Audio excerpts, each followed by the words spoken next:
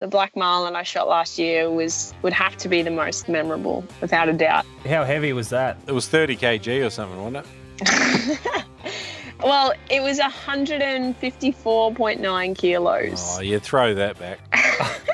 I'm so glad, because I was waiting for you to say it was 155, and I was going to say, Nikki, are you exaggerating? I knew you were going to do it. That's why I said it properly.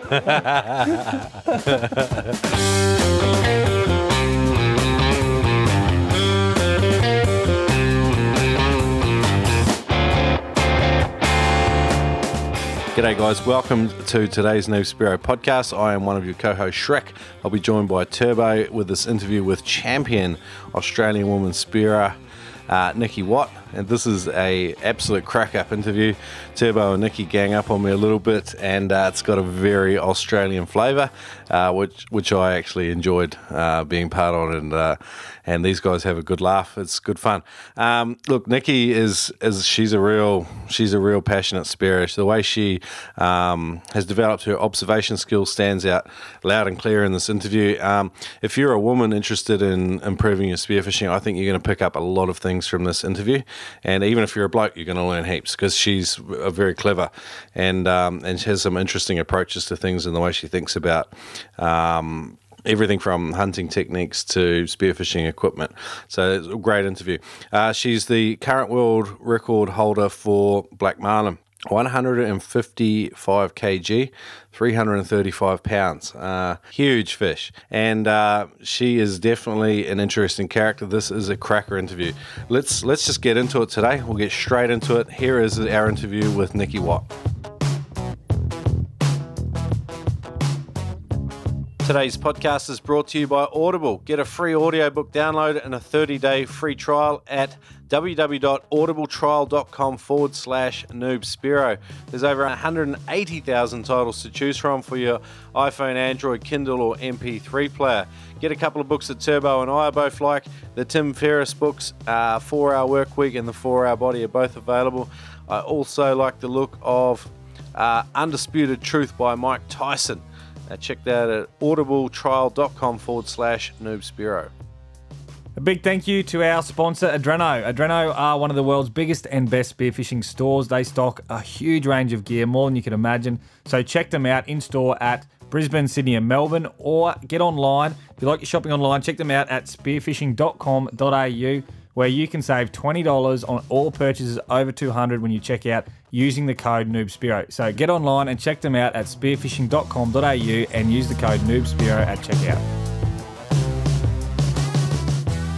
Well, welcome to the show, Nikki. We've had a little bit of a chat beforehand. It's really nice to have you with us today. Turbo is in his nightie and dressing gown over there in Brisbane. I am in Oamaru, New Zealand. Where are you today? I am in Port Lincoln, South Oz. Oh, nice. Yeah. That's awesome. Geez, awesome. I bet it's a bit chilly. It is. I'm actually sitting out the front of Greg Pickering's abalone shed, to be precise. Oh, nice. No way, a bit of spearfishing royalty. Yeah, I've left Bryson inside. I'm sitting in the car chatting to you two lovely fellas. Well, you know, after this, when this finishes, if it's been a good interview and you've had a good time, it'd be really nice if you just swag it in there and ask Greg if he'd come on the show, because we've been chasing him for a little while. Yeah, I'll get him to come out. We could do a truck and trailer. He could just go right after you. That'd be fine.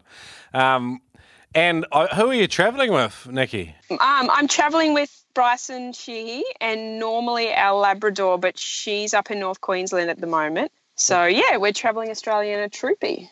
Oh, wicked. Why is the Labrador missing out? We had a bunch of weddings and things on, and we're doing all the national park spots at the moment, so it worked out a lot easier just to send her up to my parents for a short holiday, and she'll come back and join us in October. Mate, I've seen pictures of the troopy. For those that don't know it, what is it? Explain it, and what's it called? This is gold. Okay, so it's a green troop carrier, Land Cruiser Troop Carrier 78 series.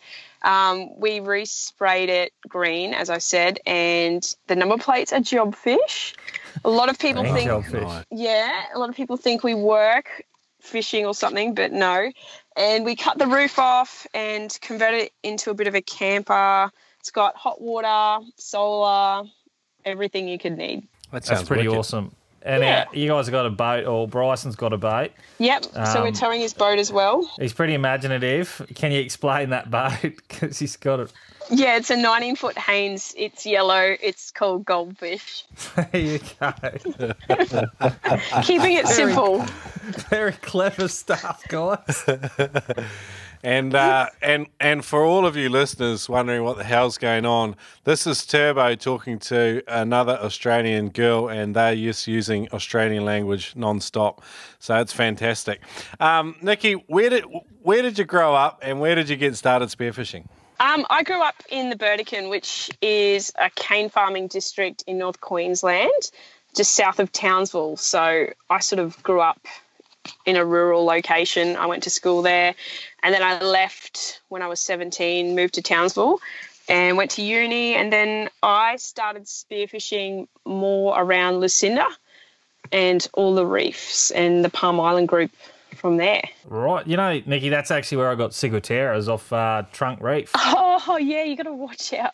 Yeah. Oh, thanks for telling me now. I believe that. I think I've had a mild case from coral trout, but from the outer reefs from there. Yeah, no, and they actually, I read somewhere online that years ago they sent big Maori wrasse, or what do they call them, a Napoleon wrasse, down they had some Chinese people over from Sydney, and they sent 2 of them down, and they poisoned 40 people with that fish. Oh, Incredible. wow. And that's where it came from, yeah. Wow. So you're a bit spoilt though, Nikki. That's a beautiful part of the world to start spearfishing in. How old were you, and sort of like tell us a little bit about what that journey was like?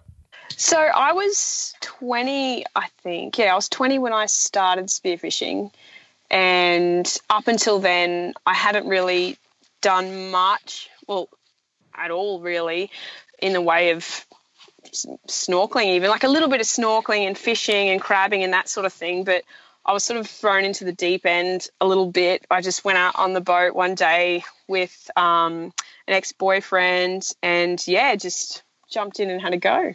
And obviously on the first few goes you had a good time because you've gone back for more. Yeah, so I guess the first couple of times was pretty awkward in terms of, getting used to the water, being comfortable in the water, that sort of thing. But yeah, when I shot my first fish, it definitely took away being stung by jellyfish because I'm wearing board shorts and all the cuts on my feet from wearing fins that were duct taped to my feet and, all that sort of stuff. Yeah, it's great. Yeah, so it's definitely a good feeling, and it was worth the high to go back again and again. Okay, so what was that fish? What happened? The first fish was a coral trout. I think it was just a common, and then I was stoked, and then I just thought, everything was good eating after that. And I think the next fish I shot was a slaty bream, which was massive. I loved it. Lovely. Yeah. Yeah, for sure. So with your coral trout, did you just dive bomb it and shoot it from the top? Was it? Yeah, well, pretty much I definitely had it pointed out to me. I don't know how it stayed where it was. It was just sitting there and I was splashing about and, I just got it and I think I shot it really high. So it was moments from tearing out and somehow I managed to land it. So, I definitely dive bombed it without a doubt. Can you remember, like you said you didn't have much experience snorkeling and stuff, so I take it you had possibly some freediving issues when you got started. Yeah, so I couldn't even equalise below 2 metres until I had some practice and I really thought about keeping hydrated and that sort of thing. To be honest, I don't know how I didn't bust my eardrums shooting that trout. You were literally diving down and the pressure on you is just building, but you thought, definitely. Whatever, I'll just go for it. Oh, that's so Definitely. bad. I had no idea whatsoever. It's amazing how common that is. Like, once you've been diving for a while, you just take that sort of for granted, or if you've been diving in a pool or whatever, you take it for granted, but there's so many people out there that are just pushing through that pain. Oh, for sure. I used to do it every year in the dive pool. The dive pool at my local swimming pool was 4 meters deep. And in the start of summer, when we started swimming, I'd have sore ears for the first 2 weeks. And then all of a sudden you get used to it. We get down on the bottom in 4 meters with no equalizing. And you hear it now, it's just like, that's terrible, but that's how we start, some of us. So how did you work it out? how did you work out how to equalise? I don't even know. I just kept blowing, and I think I was probably a bit silly because I didn't realise I would blow too much air. So then I would lose bottom time because I was trying to equalise too much. So I think just after years of, probably a couple of years of practice, I learned to equalise before I dived, equalised as I was going down, and then just little, like more constant little puffs. I just noticed that was working a lot better. But just time in the water and just, I guess, being more conscious, or like thinking about it more and more, and just talking to some people about it really probably refined it for me. For sure. So were you doing this for years? Oh, I don't know. It was 10 years ago now. It's hard to think about it. Oh, definitely. Like, I guess I would have started off pretty slowly. I would have only gone a couple of times in the first year. And then, yeah, I guess the more I went, the more I started to notice it. But definitely probably by the second year, I hope, I was getting better. Yeah. Awesome. And you mentioned staying hydrated. How important has that been to equalising? Oh, massive, especially in the tropics. I've noticed that down where I am at the moment, it's not so much of a problem. But in summer, where I'm from, the water temperature is somewhere in the 30s on the surface. And, that mixed with all the salt water and being on the boat all day, I think I was at first drinking too much water and not enough like hydrolyte and things like that. Gatorade doesn't really work for me, but definitely hydrolyte and just eating light foods during the day for a little bit of energy, nothing too heavy. Chia pods I found were really, really good. So you buy them pre-made, and it's just with coconut water or coconut milk. No, it's definitely coconut water, and you can get different flavors like vanilla or chocolate or banana, I think. But that's what I used to eat all the time on the boat up there. Okay, yeah, right. Cool. All right, so Doritos, gotcha. All right, and snakes with smoko, Doritos for lunch. Yeah, classic boat food. And normally the boys are looking around for the Doritos at lunchtime, but they're already gone if I'm on the boat. Oh, yeah, I'm not looking forward to that. The Doritos bill certainly goes up. So, like, you're better with equalising, and you had to learn freediving the hard way. Can you remember any of the other big lessons you learned starting out? Oh, gear. Gear was the worst thing ever. I learnt to always take care of my own gear, because there's nothing worse than getting out to the reef 60, 70 Ks out with no snorkel. I had to use an old fuel line one day, believe it or not. I'm not kidding. That was great. Did it have fuel in it? Because that's pretty much how Turbo went through high school. Well, there were definitely remnants. It still had... it was crap. It definitely had fuel still in it. That's rough. That's rough. Yeah, no, I think personal responsibility with your gear is a big one, like no one else is going to look after it for you unless you've got a podcast co-host who likes re-rigging your gun every couple of months. So, Nikki, you have no idea. This guy had a roller gun and he's got pineapples for hands and to rigging on that gun. Oh, you've never seen anything like it. Like, I'm not so into rigging and all that stuff, but when I saw this, like, what little amount of OCD I had in me just flipped out.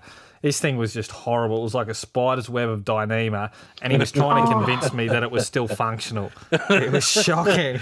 I still shoot bolt fish, it's fine, bro. I'm just not a gear guy. That's that was a good accent too. Well done. Yeah, thanks. I've been practicing. So from then till now, Nikki, what other changes have you seen with your gear and stuff? Like you said, you started taking care of it for yourself. What else have you done? The best thing I did was change from big, heavy plastic fins to a nice light composite or carbon blade with foot pockets that actually fit me. That made a massive difference to me. Yeah, that's a huge one. Oh, that was probably the most, I guess, game-changing thing for me. I think guns, you can set any gun up right, I think, if you spend enough time with it. Did you have a mentor? Not really. I think I was thinking about that the other day, and it's hard because when I first started, I feel like I was guided ever so, like, not much at all. I wasn't really guided, I don't feel. So I just feel like I stumbled about for a while, and then I sort of got to talk to a few people. And I think the only time I really sought out some mentorship was when I did my first national titles. I talked to a couple of local guys from our club, Michael Panache and Adam Smith, who just gave me an insight into the comp scene and how you've got to strategize and how you should go about approaching it.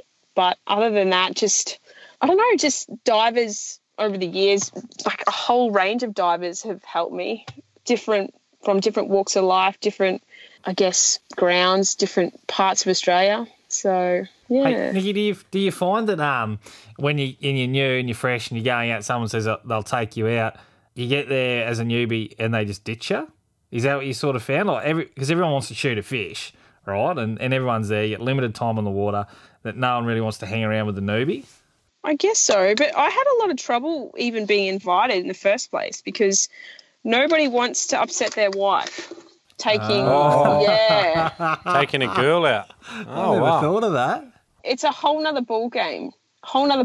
Like, I went away to titles and had to share accommodation with a group of men because, let's face it, I was the only girl in our club, and it was a massive drama to even just share a room with me. You sure it's not just you, Nikki? Well, maybe, but it just doesn't make it. Just honestly, it's a whole nother dynamic, and like to the point where, like, if we were traveling 2 hours out to a reef, and everyone has a piss stop halfway, it was a drama for me to go to the toilet. Like, I've been told not to do it. No. Yeah. Really? Yeah. Well, that's the thing. There is no facilities out there, so there is a fair bit of that. But I don't care. Like, I have no problems with it. It doesn't bother me. But no, like the guys that I have dived with, I've never felt that they never wanted to.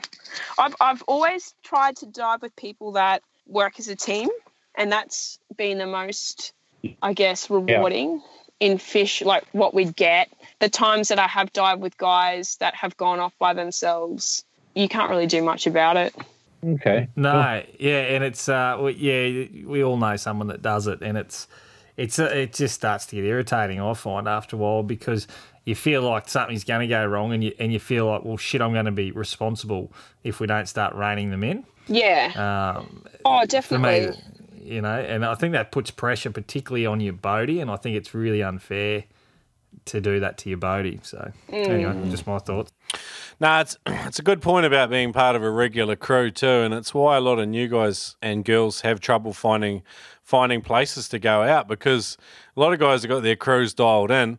Everyone knows how each other behave. They can rely on each other, and that's kind of what you want when you go out spearfishing. But it's hard to bust into the scene sometimes, and it sounds like you had a few more struggles than us. Yeah, it was definitely not easy. What club did you join? Is that the Cairns Underwater? No, I'm a part of the Townsville Skin Diving Club. Okay. And tell us a bit about them. So they meet once a month. There's people from Townsville, Ingham, and I think there's even members in Brisbane, to be honest. It's not a massive club. I think there's probably only about 30 members at the moment. Pretty young membership base. They're actually running or organising the Queensland titles this year, which will be run from Lucinda. Generally, a good bunch of guys, a good amount of experience and knowledge within the club. There's actually some nice proactive things happening in terms of we now have a freediving instructor, which can be used for training or whatever purposes you like. Okay. Did that do you some big favours when you were starting out, like joining a club? When I first joined the club, there was a lot of old guys in it that were probably a bit stuck in their ways. But as they sort of filtered out and the new blood came through, it was a lot better, definitely a lot better. Yeah. And that's where, like, I got all of my advice for comps and stuff like that. Even not necessarily just comps, like anything about the local what's going on and that sort of thing. Yeah, I'm definitely glad I joined the club, and I met some really good people there. And I would do it again. I would join another club again, wherever I am. Yeah. We've struggled really getting a good club in Brisbane, and the Southeast Queensland's pretty well, I know there's a club down the Tweed, and the Brisbane area and the Sunshine Coast. There's not much going on at the moment, so it's a tough environment for you guys because clubs help out in a huge way. The club that you're talking about at Tweed has a heavy underwater hockey base as well, which is really good. I love it, and it's really good training if you're not getting out enough. For sure. I like it. It's good. It's good fun. Turbo really likes just guys in Speedos just smashing their bums into his face at times. That's a real highlight for him. But no, we've talked to a few underwater hockey guys over the years, and I think it's a great tool for Spearos, especially like if you're not getting out that much, and it's a good for your finning and fitness and all that sort of stuff. So yeah. Yeah, definitely. Yeah. You always wear board shorts to underwater hockey, Shrek, and it always disappoints me. I don't go anymore. I'm extremely shy, and the way you huddle in the we're talking about going to the toilet on the boat before. We've never seen anyone huddle in the back corner like Shrek.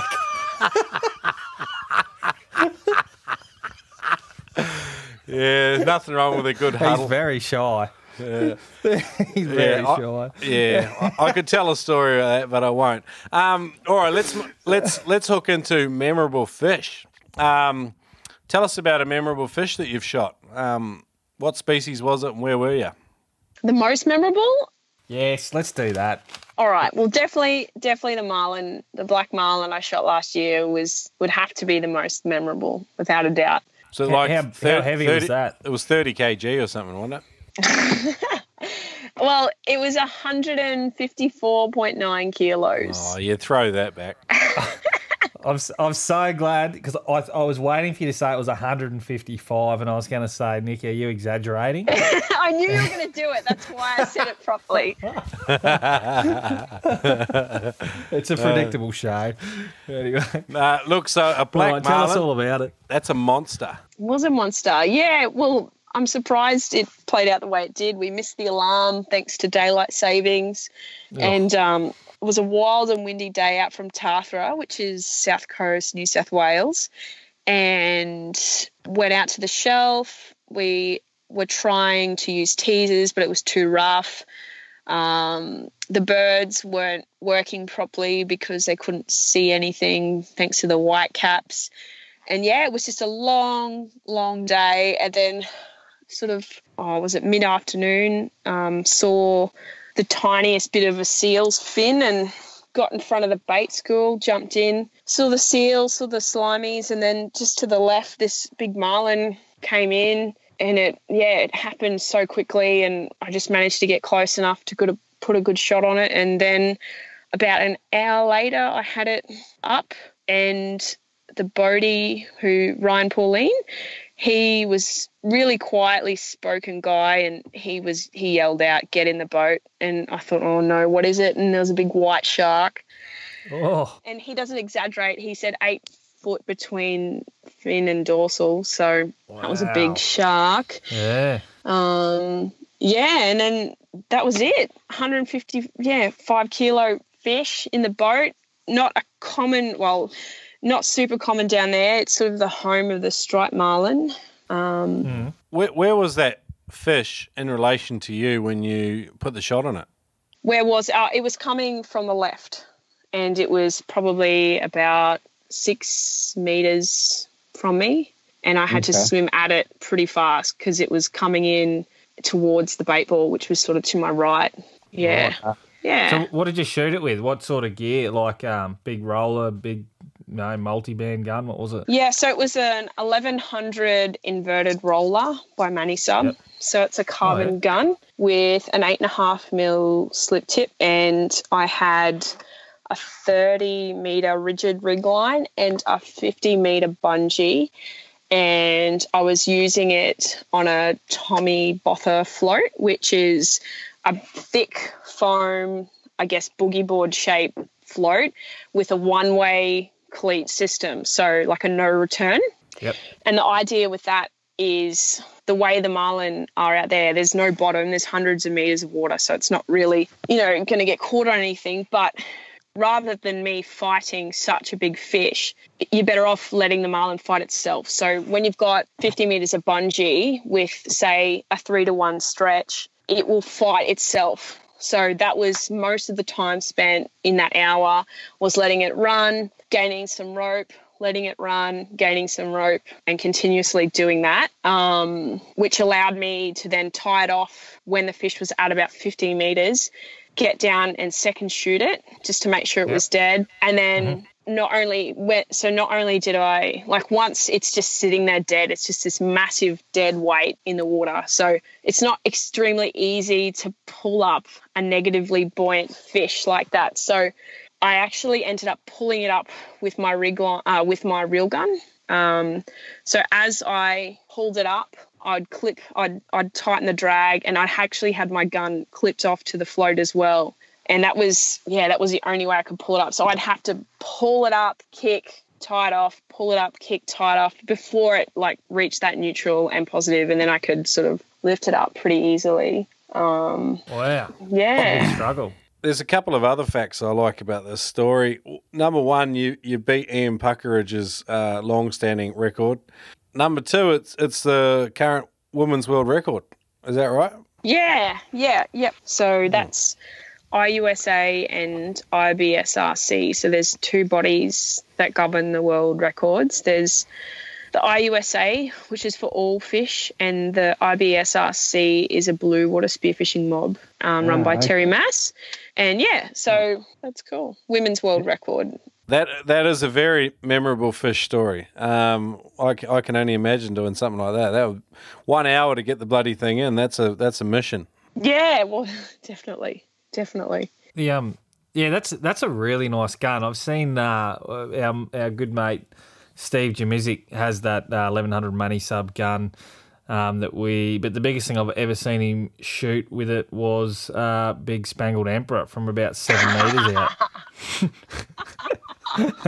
So if you can't hold your breath, just get yourself a really big, powerful gun. It makes up for a lot of distance.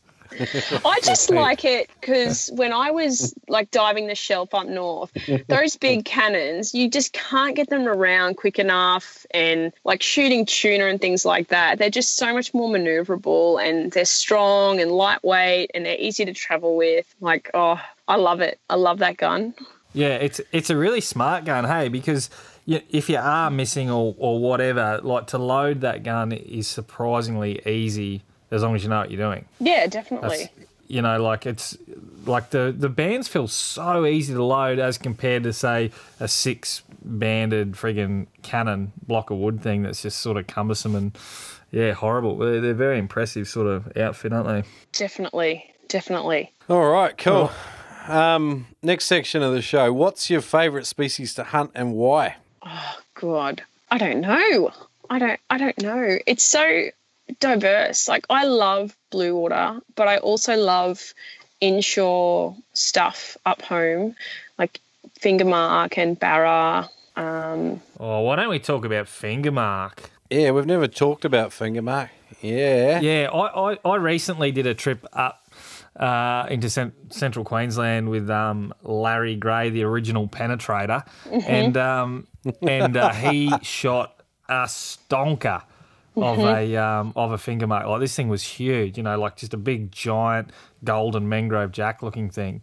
And so I'd love to hear your thoughts on hunting Fingermark and sort of where you find them and how you go about targeting those fish. Well, hang on. I wanted to say, can you describe the species a little bit more, just for our international sort of listeners? Like, I mean, it's a canny reef species. What's the kind of size and coloration and all the rest of it? So they're like a golden orange colour, and they have a black spot sort of towards the back on its back. That is why it gets its name Fingermark. I think the best. I liken them to what the Americans call a mangrove snapper, but golden, essentially. Yeah, I Would you guess say it's so. pretty fair? Yeah, and they even look quite silver in the water, depending on where you're getting them. All right. Well, all right. How do we go about finding them and like habitat, and how do you go about hunting Fingermark? Well, they can be on wrecks in 30 metres of water, or they can be on headlands, on pressure points, usually dirty water. I've shot them. I mean, inshore up there, it's very, very rare to get a nice clean day inshore. But you can get them on shoals, you can get them on little lumps on the bottom. They school up, or sometimes there's just one or two, two or three together. Yep. Best way is to dive to the bottom and, just try and hit those pressure points. Dive the front edge of the wrecks. So for a new diver starting out, pressure point, what's a pressure point? A pressure point is where like your currents or tides are hitting like square on, and there's like a build-up of fish or nutrients in the water. They're hanging out there for a reason. They're feeding there or hunting there or something like that. So nice. So basically the front edge of a reef or wreck where your current hits first. Yep. That's where you're going to find these fish. Oh, maybe sometimes they come in from the sides. I don't know. It varies. Sometimes they're there. Like I've been laying on a bommy and there's nothing there, and then all of a sudden there's like 10 of these fish just swimming over the top of me, like schooling up. They're just swimming in and out sometimes. They might move around a little bit. They don't just sit there like an emperor or something. Yeah. They definitely can move around. And are they forgiving? Like, I mean, do they scatter quickly, or say if you miss a shot, are they going to hang around? Like, what's the behaviour? Oh, they might go away, but they'll come back. Okay. Yeah, definitely. You're better off get that one on the first shot and hit it well so it doesn't scare the school too much. Right. Yeah, but you've got to be careful. Like they will, if it's a bigger fish, you will need to pull it out of the wreck pretty quickly, or you will have to pull it out because it might hole up. So, yeah, definitely. They're not the most powerful fish, but they've definitely got a bit of grunt behind them, so you want to pull it up and at least get it out of the structure quickly. Okay. Oh. All right. Excellent. I'm more confused when we started, but it depends on your timing. I think it was a terrible example. You asked. No, absolutely. It was my question. I'm sort of getting it. Yeah, putting it together. I think if you're not careful, Turbo, Nikki's going to put a finger mark on you. All right, let's move on. Dad joke number 3. For our listeners, you've missed 2 classic I got plenty dad more jokes. of me. I told you I was just winding before up. we got rolling, and this is his 3rd for the whole interview. Absolute ripper. Yeah, I'm famous for him. That's right. Guys, Spearing Magazine have joined the Noob Spearo podcast to bring this episode to you today. Now, Spearing Magazine they're the best spearfishing magazine in the world. I'm saying it. Turbo said it. Now you know it. And if you head over to Spearing Magazine, you can check out the team. They've got Jeremy Gamble, John Paul Castro, Sky Bailey, Christopher Landers. You have a look. There's some fantastic people they've got on staff, and that's why they produce the world's best spearfishing magazine. The photography is just popping. The stories are awesome. Turbo's been rejected several times, and that's how you know it's top quality. So head over to spearingmagazine.com. You can buy it at your local retailer in the US, or you can even get the digital subscription online, spearingmagazine.com.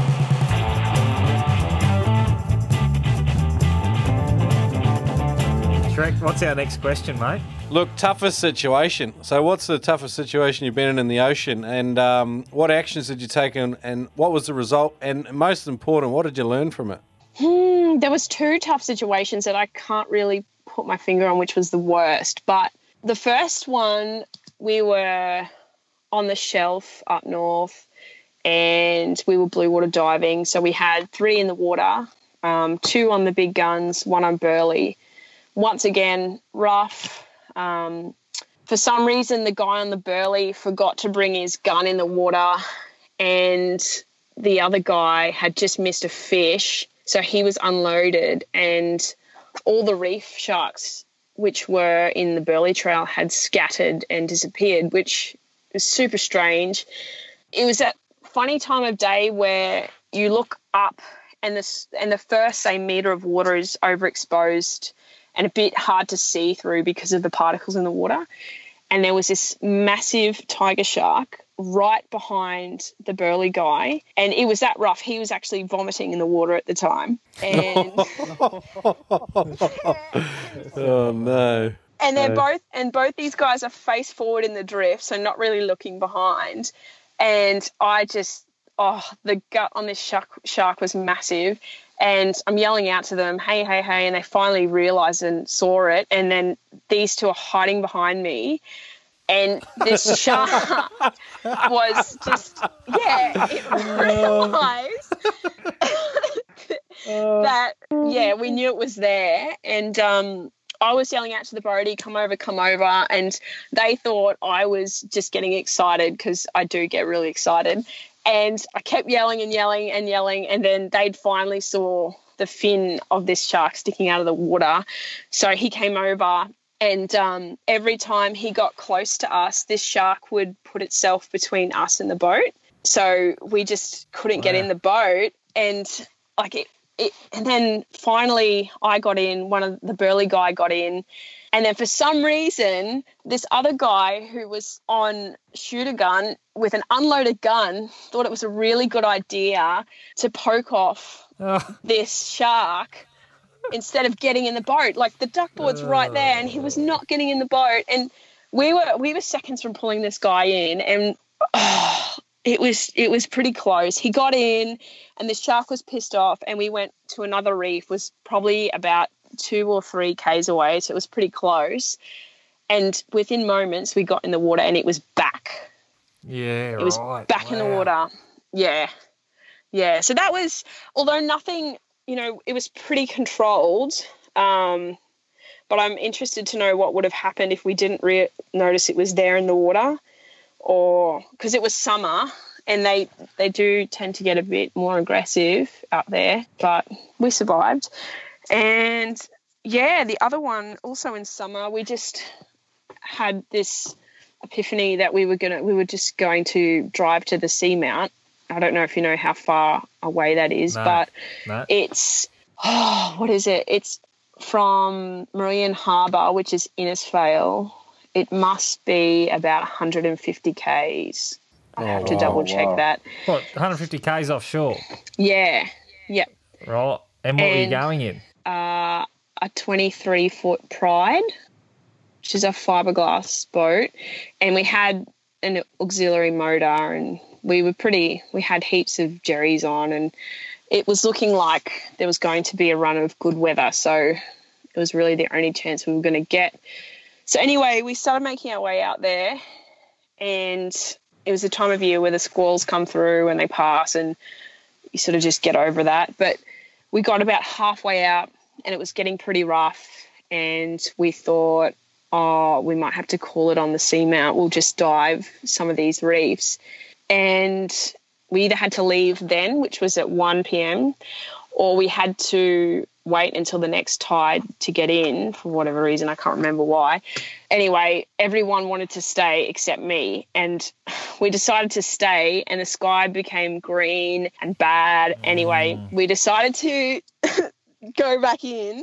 Anyway, we slogged in, took us a few hours, and we could just start to make out the cliffs of Marine Harbour, and we did a bush on the engine, and it was pretty bad. And there's lightning striking all around us with that green sky, and somehow we managed to get the anchor out without falling overboard, because it was that sort of sloppy swell. And then, we managed to putt in with the auxiliary, thank God. It was the only day we've ever had that auxiliary out there, but I'm so glad we did, because I don't know, no one was coming. We limped into the harbour, and all the professional fishermen were looking at us like, you idiots, what are you doing? Did you even have a clue? Yeah. So that was pretty close. But that's about it. Any takeaways from those situations? Well, just be more aware of what could happen during those stormy months. And just, if you're diving blue water or anywhere, just make sure you're all prepared, that you're constantly looking around, because you don't know what you can't see. Just have to keep all eyes in all directions. And an auxiliary or a backup plan's a great idea. It saved your ass. Yeah, wow. Definitely. Well, I would actually, after that incident, we were hiring sat phones, and you can do that. You can hire sat phones for a weekend, and through our club, you could buy a high one for $50. So when you split that amongst a crew, it's nothing. It's very worth it. Very worth it. You know, the reefs up at home, the closest ones are 60 k's out. So yeah, that's a good deal. All right, cool. We're gonna double up on hunting techniques this episode because for Veterans Vault, which is our kind of our guest sort of subject matter discussion point, we wanted to talk about hunting pelagics with you. So let's hook in. Okay, what sort of pelagics? Like anything in particular? Let's go for some of the easy wins that everyone wants. Let's talk about Spanish mackerel or king mackerel and maybe wahoo. Well, there's heaps of different ways I guess you could do it, but you can drift edges of reefs, once again, onto the pressure points with flashes. That's always a really good technique for Spanish. Off any like reef edge where there's life and pressure points, once again, you're going to find them. You can burley up for them. You can, I love using flashes, without a doubt. You don't need to have a super powerful gun. You can shoot them with a 1200 double rubber reel gun or float line if that's something you're more comfortable with. Mid-body shots are good. They have a bit of a softer flesh, so you just want to be careful not to tear them out. They have very sharp teeth, so be very careful when you do grab them. I like straight shaft on them as opposed to slip tips, things like that. Why is that? Is that because the tip itself cuts through the flesh and pulls out? Or is it just not necessary, or what's the story there? If you don't get a good shot on the spine, if you've shot high or low, you're more likely to tear the fish because you've got, well, I always use cable on my slip tips, and they can just pull out, like tear the fish. And sometimes I'm yet to decide what I believe on this, but if you've got like a tri-cut or a pencil tip slip, sometimes the tri-cuts can cut the flesh. So, yeah, but, I mean, if you've got a good shot on it, it's fine. And if you're out there chasing dogtooth or other things anyway, that's probably what you're going to have on it. Well, I would have that on it. I know guys are running with double floppers for dogtooth and stuff now, but I would choose a double flopper shaft, at least an 8mm shaft for, say, wahoo, which is similar to Spanish, but I've shot Spanish with 7mm single floppers before, and it's been fine. So yeah, especially if you're shooting it, like, also if you want to be conscious of not bending your shafts and things like that, if you shoot with a bit of an angle, so say like pointing forward, you're less likely to bend your shafts and things like that. Yep, sure. And behaviourally underwater, how do you approach them? Like, what are some tips for not spooking them or keeping them within range? Are you going to get a second pass from them? What's your advice? Sometimes they do. So don't bomb dive them. That's not really going to work unless if you're above them, you can sort of get away with diving down sort of next to them. But if you're down there, especially if you're between them and the flasher, they might, like if you dive down and then sort of swim to the left or right of them, they might follow you around because they're sort of wondering what you're doing. So if you dive and swim sort of to the left, I've noticed they will come around. And then if you can just slowly, I guess, kick closer to them as it's coming around, that works. It works for me. If you're going slow enough, they're not going to spook. If you're just going slow, if you're going to kick hard, if you're going to kick and moving around a lot or waving your gun around a lot, it's not going to work. Do you find up there, like say North Queensland, certain times of the year, they're happy to, like they sort of just show up and hang around you, and then other times they're just cruising and you either take the shot when they're there or you don't, and you don't get a second chance? Oh, yes, but then I don't know if it's not just the time of year or if it's the tide. I think the tides can affect it the current, I don't know. I think there's more to it than the time of the year. I mean, we definitely have a better pelagic season sort of end of September, November to November. But yeah, I don't know. I'm not convinced. With either mackerel or wahoo, did you have any specific problems, like with shooting them successfully when you started hunting them? Specific problems I've had with both are sharks. They're just crazy on the shelf up home. So Spanish mackerel have definitely had more luck because they seem far more prominent on the inshore reefs as well as the offshore reefs. In saying that, just the locality of Spanish mackerel was, I guess, more of a sure thing. They don't come in as close as they would, say, Brisbane way. You have to go out a lot wider to get wahoo. What would that be, like 70 to 80 Ks out? Oh, wow. But yeah, definitely the sharks are such a problem out there. I think the mackerel were happier to come in closer to the Burley Trail and the flasher. The wahoo seemed to be a little bit more scared, or they'd wise on a lot quicker. We were only getting wahoo sort of the first time we were getting on a lot of the pressure points, like the first drift. So you'd have to be really quick about it. And they really liked that cold water pushing in from the east. So, yeah, definitely the wahoo seemed to like September, October, like that cooler water that was coming in for some reason. So whereas the mackerel seemed to be there all the time. Okay. I remember one day we just saw log after log of wahoo, and then like the next trip only a week later there was just none, and the water was totally different. A lot dirtier and a lot warmer. One thing I'm picking up all through your interview is your observation skills. How have you, do you consciously think about the conditions, or is it the discussions before and after? What's kind of your process? I think the time that I've become a lot more conscious of things like that was when I did a national titles, because I had to be a lot more strategic of how I would approach ticking off a bunch of different species. But just trying to figure out the seasons, that's what started me thinking about it a lot more. It was why were we seeing fish this day and not the other day?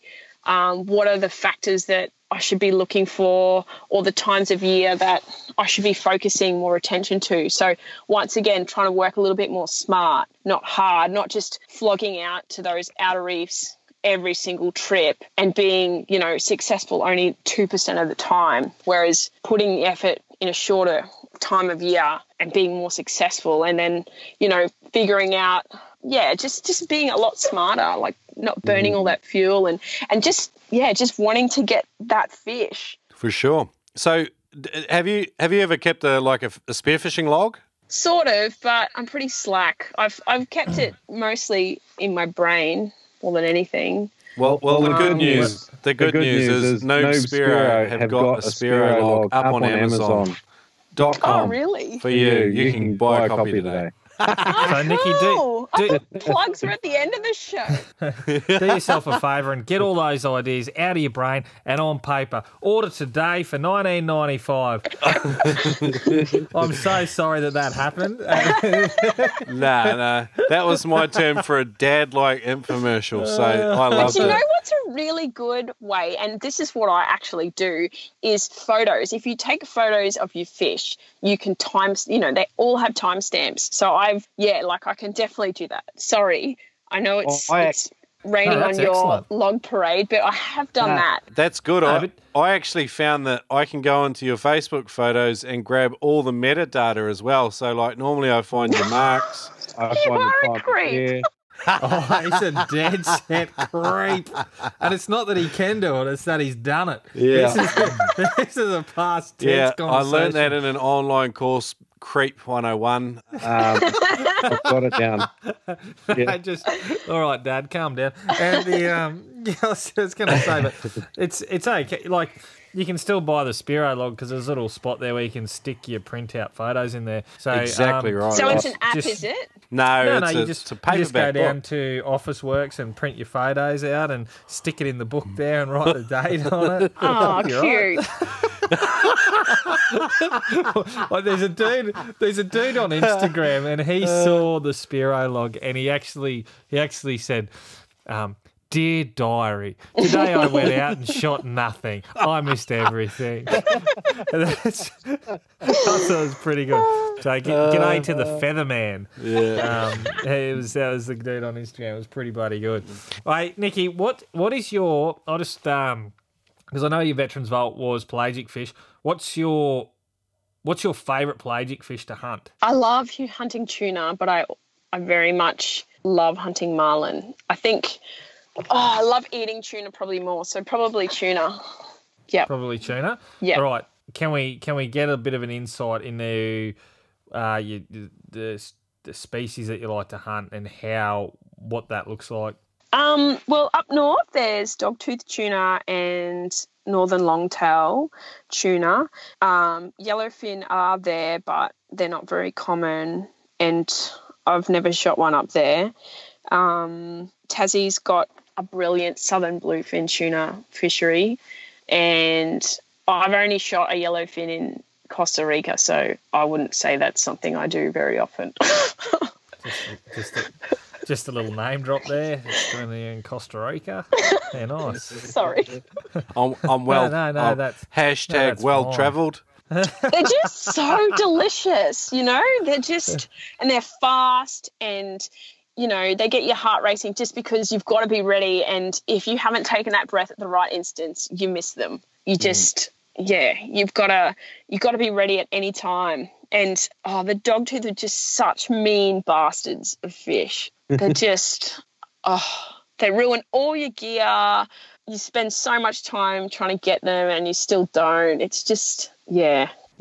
So, all right. So, doggies, you know, you must have a few tips on doggies. Well, I feel bad because I've never actually, I've lost many, but I've never landed a good one. So I feel like I'm a bit of I shouldn't really be giving many advice, but I do know that you can't give them much to run on. You can't let them catch themselves up in the bommies. You need short bungees. You don't want your rig line too long because once they get in the reef, they'll just tear themselves off or you'll lose them to sharks.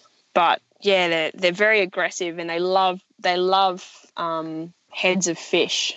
So if you're burling and stuff, just hold on to that head for the right time because they will come in on the heads. Ooh, good tip. That is nice. Something we have never heard. I like that. That's good. That's just a little chunk of gold you've given away there. Yeah, that's I a believe. very good actionable tip. I'll send you the bill. All right. Hey, look, let's wrap up the Veterans Vault. Just any more parting tips or guidance for hunting pelagics, particularly for, you know, people that are, you know, just new into it? You will only be successful if you work as a team. Okay. Oh, there we go. Love it. I love it.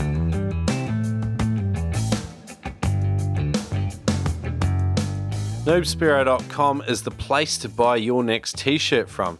You've probably looked in your drawer lately, you've got 3 or 4 and they're all tattered and ugly. Get a decent one this time, one you actually like wearing. Now these are comfortable shirts. We went through a couple of different versions before we settled on the shirts we like. The material's nice. It's quite nice in the summer when it's hot, comfy against your skin. They feel good. Get your hands on them at noobspearo.com. Let's move into the funniest thing.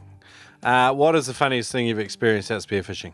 It's not that funny, but I did lend my bikini to a friend of mine who is a male. His name is Mick DeRoy, and we shot 5 episodes of spearfishing as a fundraiser for the Australian Indo-Pacific team one year. So that was very, very funny watching him spear the reef in a bikini and a wig and lipstick. Very nice. I was going to say, I've heard rumours of Mick DeRoy sprinting up Castle Hill. Oh, Is he's that a true? freak. Yeah, he's a freak. He's very fit and large. He's a large human. Yeah. He's a pretty good Spearo too in his own right, isn't he? Yeah, he is pretty good. But just ask him. He'll tell you how good he is. I hope he listens to this. He's got burnt. No, he's good value. Yeah, it's good diving with him. And his daughters are getting to the age where they're getting keen too, so that's always fun to go out with them. With the young women that are coming through, have you got some specific advice for them? Just get a nice, comfortable wetsuit that you feel warm in. Keep trying. Don't settle for the first crew that you stumble upon. And yeah, just learn some basic things about boating, navigation, and driving a boat, and try to understand drift lines, and just have and think about foresight and how you can work as a team or be a good boatie. I think anyone that in that mind. Yeah, definitely. Yeah, that's good advice for anyone, really, isn't it? Yeah, for sure. The drift line things are real. That's very important, particularly up on the reef. Like, I mean, particularly when somebody can't just put you on the mark, like it's almost unfair that if you can put someone on the mark and you drop them in the water, you know, you should be able to repay that favour, because often the fish are in a spot, you know they're in a spot, and if you miss it by, 50 metres or whatever, you're not going to shoot any fish. So it's just I find that so critical and just so important to get right. I just don't think people can read it properly. Like, it's more, they're not sure, they can't see that the difference in the wind taking the boat, that track, and what your actual line of current is. That's the massive difference. Yeah. I know Chris Dillon was talking about, like, they put out, when they're running a drift line, they put out markers, floats that they can line up and they hit them, particularly if they're running between two bommies. And you obviously haven't been listening to the New Spearo podcast, Nikki, but I'm so sorry. It's very disappointing. I live in a car. I don't have reception. Oh, that's perfect time for listening. Forgive you. You can download them on Wi-Fi and you can listen as you drive. Plugs again. That was at the end. Oh, it's disgraceful. No, we plug continuously. All right, hey, what's in your dive bag, Nikki? Head to toe, like, you're down there in Adelaide at the moment. The water's wonderfully warm and tropical. What have you got with you? I've got a 5.5mm smooth skin wetsuit by Polo Sub, and I've got a 1.5mm smooth skin vest that I swap in underneath for the overcast days. And what are they? 3.5mm booties, and I've got a 90cm aim right carbon gun, which is good because I can use that on the reef as well. It can handle the bigger shafts. Reel gun. I've got a set of carbon dive fins, and it's about what I'm using all the time. I've heard good things about Polo Sub. Daniel Mann loves them. Bryson loves them. Seems like a bunch of those guys there got on board those suits, and they rave about them. You're the same. They're good for women as well. Well, the best thing about them is they're custom, and they're not much different in price to what you buy off the shelf. They're like minimal price difference. So for me, when you've got a slightly different shaped body in more ways than one, it's a massive difference. It keeps me so warm. There's other guys that are wearing 7mm this time of year down here and are cold, and I'm warm in a 5.5mm because it fits me properly. Yeah. So you can't complain, and it's not as bulky either. And if you're diving really, really cold water, so I've got a 8.5mm one that I wore in Tassie and I wore in Norway, and I've chosen to have 8.5mm around the chest and 7mm on the arms, just so it's not as bulky. So you can really have whatever you want, and it's not much different in price. It's so comfortable, and I'll never go back. All right, nice. What's a piece of equipment that's something a little different that you do? Everyone's got tricks and... People into belt reels still. You run one? I do. I like it. I like it for marking things, especially down here in the kelp. It's good for that. What do you mean, marking things? Oh, well, if you find a little hole, like a cray hole or like a cave or something that's hidden by the kelp, you can just clip it off to, say, the base of the kelp and run the line out, because it's only shallow water. It's not like you're going to get caught up in it. And then and then when you get to the surface, if you tighten the reel on your belt reel, you can just see exactly where you need to dive down. So you're not wasting time and oxygen looking for this hole you just found. You can see exactly where it is by following your line down. That's awesome. That is another great tip. Turbo, what do you call crayfish holes? Crayals. Crayals. Crayal. Yeah. It's perfect for marking out a crayal. I'm sorry, Mr. Danny of New Zealand. We call them crayfish holes. And chili bins? What do you call them? Chili bins? No. Eskies and chili bins are different. Didn't you know that? Yeah, well, you never know what do you call a cray hole? A cray hole, but he calls it a crayal. I don't know what happened to the H there, but it's not there. But anyway, I digress. It's called streamlining. All good. I'm loving having another Queenslander on the show. You can get stuff. I expected you guys to gang up on me and more sheep jokes or something, but it's been very quiet. We would never stoop that low, though. We don't do that. All right, let's get into Sheepo Q&A. I mean, Spearo Q&A. So 4 dad jokes. Yeah, that was and a partridge. And we're going to get 5 dad jokes in each episode. That's a new rule. Right. Okay, who is the best person to go spearfishing with and why? I love diving with Bryson, but he's not my favourite. You know, there's heaps of good people. He's really convenient to dive with at the moment because he's always with me and we can always just dive. And gee, you really G'd him up there. That was he's very good and he's up for anything. And we're of the same opinion. We're trying to get to these isolated places now and while the weather's good. And yeah, I love diving with him and he's patient and got my back, and that's a good thing. Tim Mack had a lot to say about Bryson. He said he's probably one of the other guys that could match him ability-wise, or one of the only guys, and so that's why he loved diving with him as well.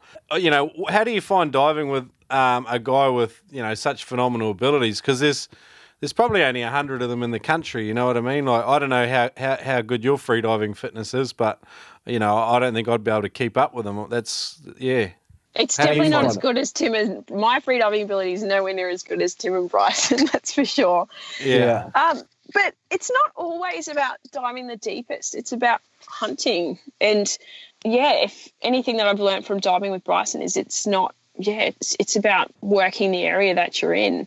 Today we were diving an area near Point Lincoln, and I think the deepest I dived today was 15 metres, and the fish life was insane. It's just about finding the right areas and knowing how to work it. And Bryson and Tim will always find it. Yeah. You can put them both in an area they've never dived before, and within half an hour or whatever, they'll find it. They just have such good fish sense. Yeah, right. What spearfishing destination would you like to conquer next that you haven't already? I have unfinished business in Norway. Okay. Go into that. Well, you said you spoke to Dan Mann recently, but we were just there last September, and him and I didn't get a halibut. So, yeah, I want to go back and get a big magic carpet. Yeah, nice. Get on the cover of Spearing magazine yourself, eh? Yeah, maybe Bryson can take a photo of me. All right. Yep. What is the single best piece of advice you've ever been given for spearfishing? If you're not having fun, you're doing it wrong. Turbo, last question.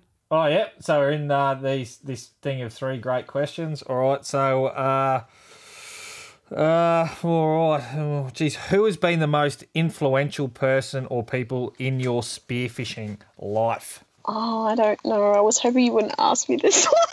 Oh no, is this an awkward one? No, it's not awkward. I don't have anyone particular. Yeah, like I've met so many people in the dive community that have given a little bit here and there. That like I can't pinpoint anyone.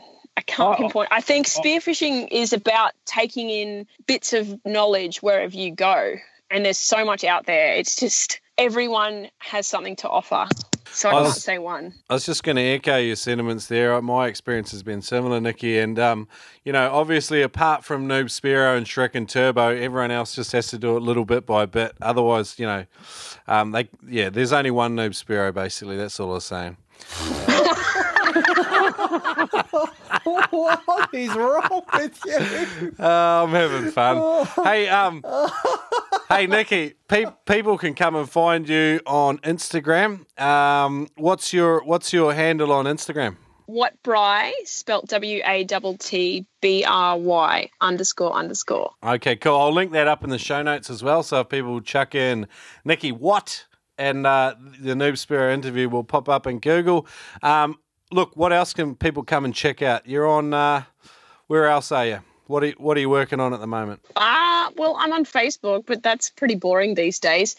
Yeah, most of the stuff you'll see what I'm up to is on Instagram, really. I'm just travelling Australia at the moment. So, yeah, I'm not up to much apart from trying to dive everywhere and see everything before I die. Oh, nice one. Yeah. I've been following along on Insta. I like your little travels. You guys are quickly surpassing spearfishing's other power couple, Cripps and Takesh. Oh! And it's a real battle. It's a real battle. I mean, you guys are really getting out there, and I don't know. I think Taka and Cripps, we could see a fight back soon. I don't know. Bryson would love to hear that because him and Taka have this rivalry, and he's probably going to call Taka after I get off the phone to you guys and be like, "Suck shit, Taka," because yeah. Taka Cripps first. What, bro? Yeah. Jesse's actually like one of the other good people to dive with because we're both girls and we get it. So. They're awesome. They're awesome. Those two.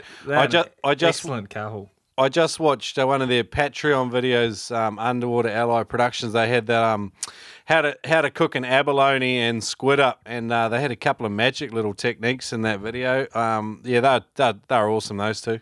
Yeah, they've got some good recipes for sure. Yeah, what have you guys got going on in the recipe department since we've got this huge battle going on? God, put me on the spot. I've become pretty good at cooking scallops. Thank you, Tasmania. Right. I want to see it. Is it on YouTube? No. It doesn't exist then, I'm sorry. Oh, well, if you were following our Instagram stories, you should be all over it. Yes. I know that. I actually know that you guys are into the scallops because I've been following along. But so just one last I just want to know, out of both couples, who can drink the most rum? Because I know Taka and Cripps are pretty good. Well, it depends what type of rum because Taka's a big Bundy fan, as am I, and Jesse and Bryson hate it, and they hate it especially when we have rum, Bundy rum, that is. They won't talk to us if we're drinking it. So I'm going to say Taka and I. Okay. Yeah, right. Nice. Case. I like it. Yeah. That's cool. Hey, awesome chatting, Nikki. We've had a good chat today. Lots of information, some hot tips. We will completely reimburse you for them. Thanks for having me. It's been fun. Absolutely awesome. All right, thanks, Nikki. Enjoy your travels around Australia with Bryson. We want to get him on the show as well to get his perspective at some point. And Greg Pickering too while you're there. Oh, don't forget Greg. All right, no worries. I'll pass the message on. Thanks. Thanks, Nikki. We are ruthless. All right, thanks, Nikki.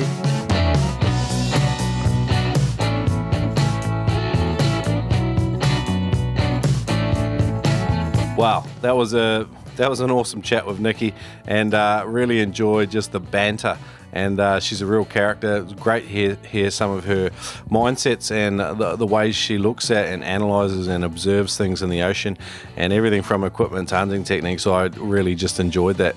And hearing the story of that big marlin was really cool and special as well. Look, you heard about a couple of the other people we might be eyeing up in the next few months, but at this stage we've got nothing confirmed for the next interview in 2 weeks' time. But we will see you there. We will have a quality interview, I'm sure. So thanks for tuning into the new Spearo podcast today, guys.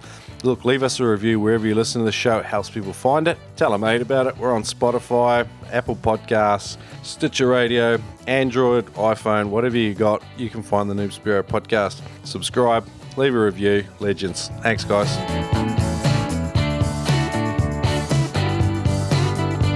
Guys, finally a magazine Turbo won't get in trouble with his girlfriend for reading. Spearing Magazine, it's the world's best spearfishing magazine, and they kindly sponsored the Noob Spearo podcast, which, funnily enough, is the world's best podcast. Oh, it's a match made in heaven. Together at last. Join Spearing Magazine on Facebook, Instagram, or YouTube, and connect with spearingmagazine.com. Guys, in today's episode, we discussed getting cold. Now, this is not uncommon. Most of us will experience cold if we do spearfishing for long enough. Now, to overcome being cold, you can get your hands on a good set of booties, gloves, and a wetsuit. Super important, and it's always that compromise between durability and comfort. But head over to spearfishing.com.au and check out a full range of wetsuits. And the thing I like about shopping online, sometimes you can read a lot of product reviews and get an idea of exactly what you're buying. Now, our show sponsor, spearfishing.com.au, have got a comprehensive list of products with reviews from people just like you and I. So get on there, check out an awesome range of gear, and if you do decide to buy something, pump in the code NoobSpearo at checkout, save $20 on every purchase over $200. That's spearfishing.com.au. Thanks for supporting us, guys.